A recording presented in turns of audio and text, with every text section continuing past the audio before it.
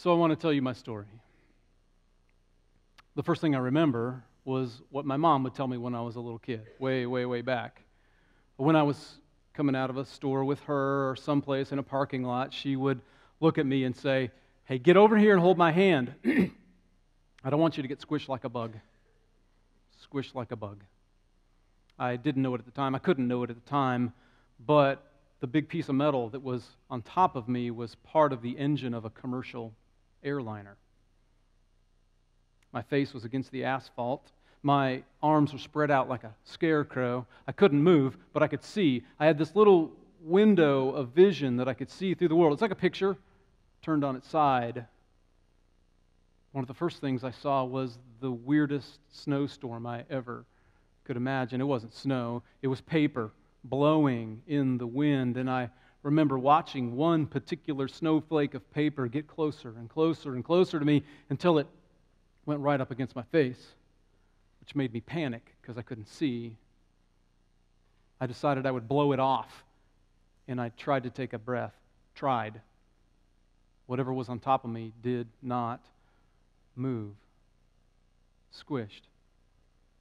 Like a bug.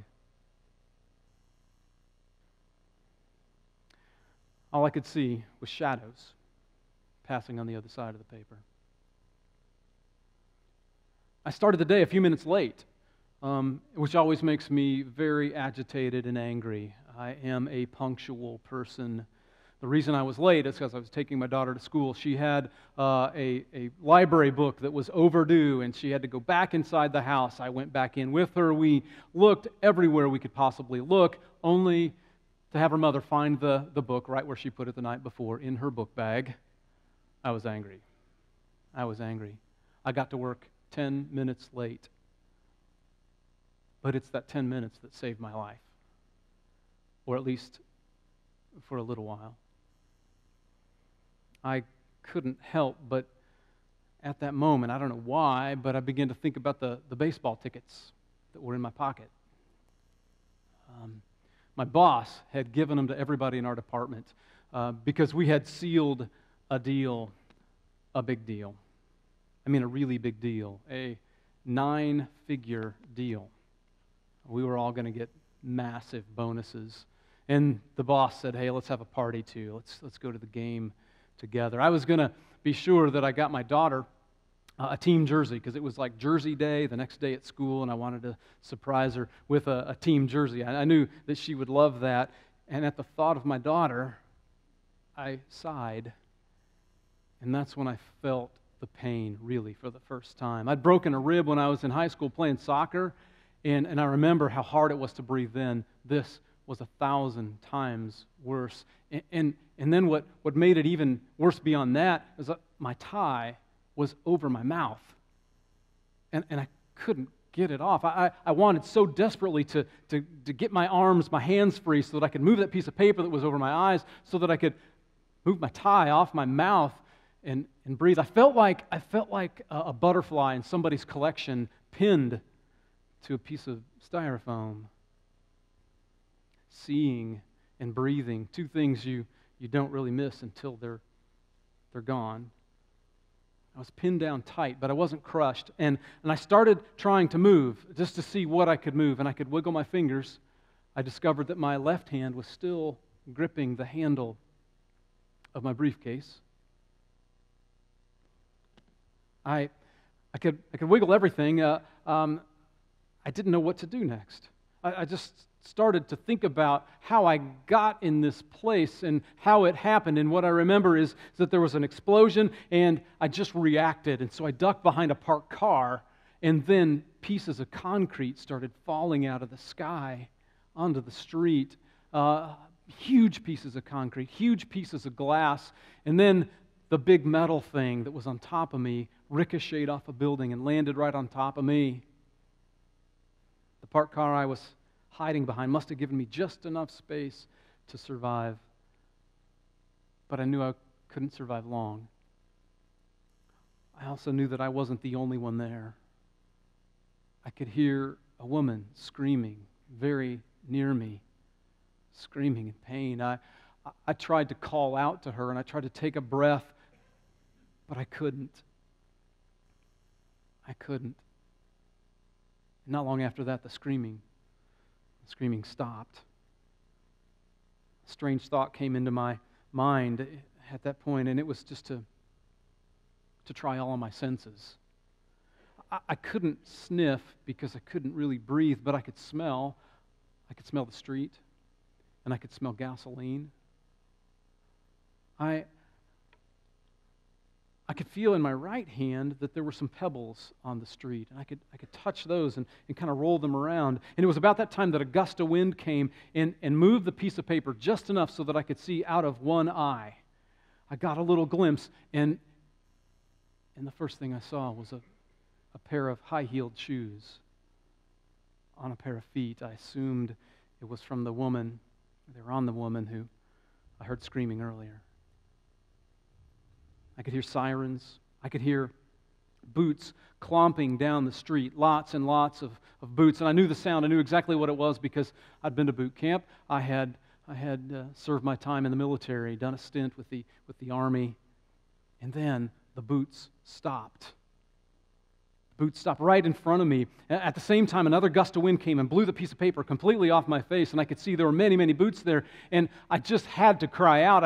I took in as big a breath as I could to shout, and I just felt all these needles of pain just go through my body, and I didn't even know if I blacked out or if I was able to say anything, but when I came to, it worked. There was a pair of boots right in front of me, and then somebody kneeled down right in front of me, and it was a firefighter, my new best friend. And he reached out and he put his hand on my shoulder and he said, just be still. Just stay right here. I'm going to call in your location. We are going to get you out of here. And I finally, in all of that churning, I finally felt a little bit of hope. I was going to go home. I was going to see my daughter again. I was going to see a baseball game again. Hope. Felt so good. He kept his hand on my shoulder that whole time. It was very reassuring. And then I felt the second explosion. The entire ground lifted and everything shook. And the firefighter took his hand off my shoulder. And I began to hear shouting, someone else saying, "We've got to get out of here. We've got to get out of here now." And then the firefighter leaned down so that I could see his face. And he said, "You're going to be okay. Somebody is going to come take care of you. I just know it. Somebody will be here. Somebody." And then he left. He left. The boots clomped off, and my hope clomped off with the boots. And then I got angry. I was so mad. How could they just leave me there? So angry, and I started to thrash around just to try and move whatever was on me to get it off, and all that did was send more pain through my body, flashes of pain that went right into my brain. And I just stopped, and then I started to cry. I was crying because of the pain, and I was crying because of the dead woman in front of me. I was crying because of the stupid argument that I'd had with my wife the night before. I really didn't know how much time passed after that. I just know that the dust got thicker and thicker and coated my eyes and my face and my throat. It was so scratchy and so dry, but I dare not try to cough. I just cried. I rarely show any emotion. I think that's part of why I'm so good at what I do, and I make a lot of money. It's how I earned the right to that corner office on the 73rd floor. I was lost in my thoughts about all of that And so it literally scared me when a hand reached in and touched me. I can still remember the smell of that latex glove on that hand. And it reached in and it wiped some of the dust off my face, and then it put 2 fingers next to my throat, and then I heard the voice attached to the hand that said, "We got a live one here. We've got a live one here." More boots clomping, more hands reaching in, somebody opening up my eyelids and shining a light in. I could see that whoever this was a paramedic, and they were here to help me. Again, another best friend for the day. And then I heard somebody else say some of the worst words I could imagine. They said, "He's alive, but we don't think we can get this off of him." Somebody said, we have to try. We got to try and get this off of him. And somebody else said, by the time we got that off of him, we could have saved so many more people. We got to move on. We've got to move on. We have to save the people we can save. Plus, this guy might have such internal injuries that we might get him out and he still might not make it. They were talking about me like I wasn't there. They were talking about me. They were talking about my life. They were talking about my wife and my daughter. They were talking about my future like I wasn't even there. This young paramedic knelt down in front of me. He said, "I'm sorry. I'm so sorry." He was crying too. And then they all left. At least I thought they did. I felt something, it was like somebody was holding my hand. And then they weren't holding my hand, they were compressing my hand. They were sliding something over my hand and onto my wrist, and then they were tightening something down. And then I heard another paramedic, a woman, say, "I've tagged him. Let's go." They had tagged me and left me for dead.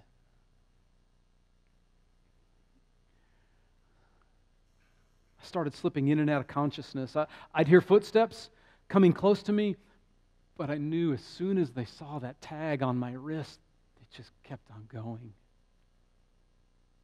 I tried to wiggle my fingers and get that. I tried to rub the edge of it on the asphalt to try and break that damn tag off. But all that did was just waste my energy, what little energy I had. I don't know how long I was out, but I was out for a while. The last time I woke up, there was some water being splashed on my face. And honestly, I woke up from that thinking, oh, it was all nightmare, and it's over. Just a bad dream, but it wasn't. I was still there, squished like a bug. I opened my eyes, and through the crust on them, I found myself staring into the ugliest face I had ever seen. Dirty, pockmarked, missing teeth, crazy hair. Didn't take me long to figure out it was one of those vile, homeless people that are around the entrance to our building, always begging, always stinking the place up. His breath nearly knocked me back into unconsciousness when he got real close to me, and he said, "Good morning. Good morning, my good sir. Look at what the cat dragged in. I've seen some bad things today. You ain't the worst." I couldn't understand, really process what all was happening. I just remember him talking to himself nonstop, pouring water gently over my face, cleaning away the caked dirt with a rag that smelled like mildew. It was disgusting. He was pulling stuff out of a shopping cart. I could see the wheels of the shopping cart there in my field of vision. And he was talking crazy, just nonstop. I remember saying something about a buddy of his, another soldier in Nam, who got crushed by a helicopter, cut him in two. And he leans down to me and says, "It took 2 body bags for him. You're only going to need 1. Then he laughed and laughed and laughed at himself. I drew in what little breath I could and whispered 2 words. "Water. Please." He got up and went to his shopping cart. I could hear him rummaging around. He brought me a bottle of water and began to pour sips of that water into my mouth. He said, "Oh, you can drink as much as you want. They're giving it away for free." I got 2 cases. Yeah. Oh, and they're giving away free food, too. I'm fat and happy today. Little sips of water. I got to tell you, I hadn't had anything to drink since my latte that morning. That tepid water was the best thing I have ever had to drink. He sat down cross-legged in front of me, like he was thinking about something. And he said something like this: "Here's the situation, my friend. Old Joe here might be able to help you, might not. What do you say we give it a try?" He said, "I got this crowbar. I carry it with me to ward off those punks that are always bugging me. Let's give it a try." And then he disappeared. And I got to be honest, there was this fear of him going away, that I might not see him again. And then I heard him saying something about making a fulcrum. And then he said something like this: "Even an old scrawny feller like me can move a boulder if you get a good fulcrum." This thing's just like one of them big boulders in Da Nang that I had to clear for that airstrip. And then I felt it happen. It started to move. And then the next thing I know, it came crashing off to the side of me. It was completely off of me. And old Joe just started laughing and hooting and hollering. And I started breathing.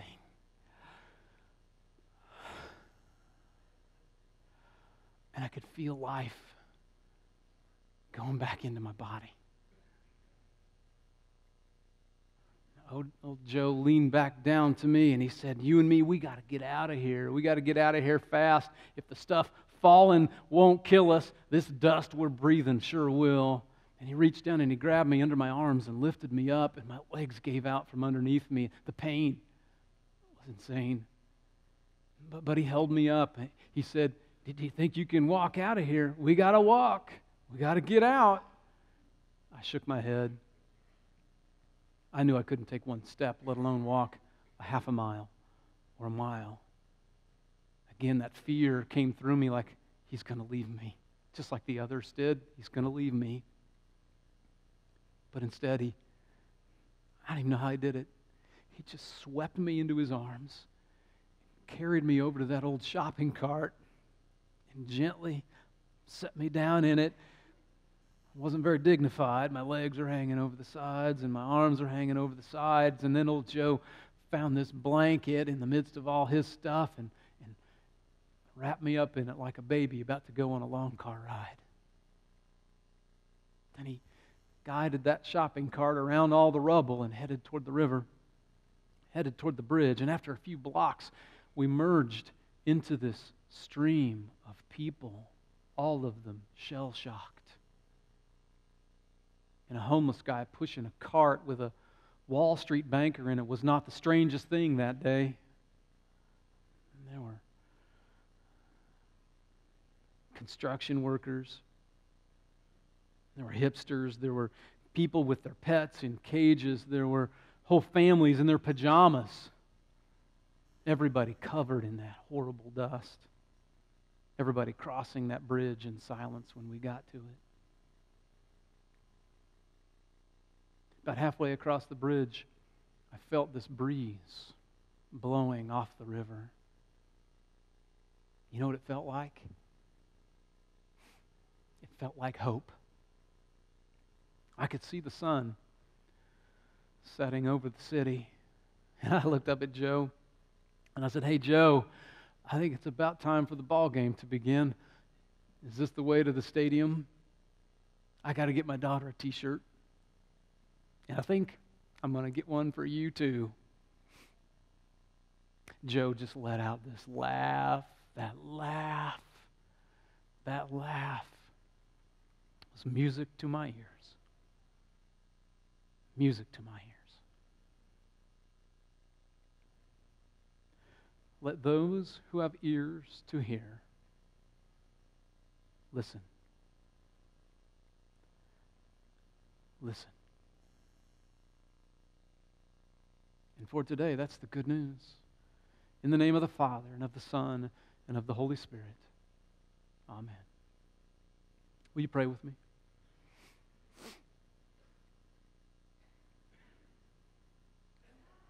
Lord, sometimes our ears are blocked. Sometimes it's like our ears have fallen off and we've just chosen not to hear. Lord Jesus, by the power of your stories, your parables, help us to hear your truth, to hear your voice, to struggle with these words, to live them. We pray this in Jesus' name. Amen. Everybody breathe. Everybody take a picture. You're not going to see me in a suit again. Ain't going to happen.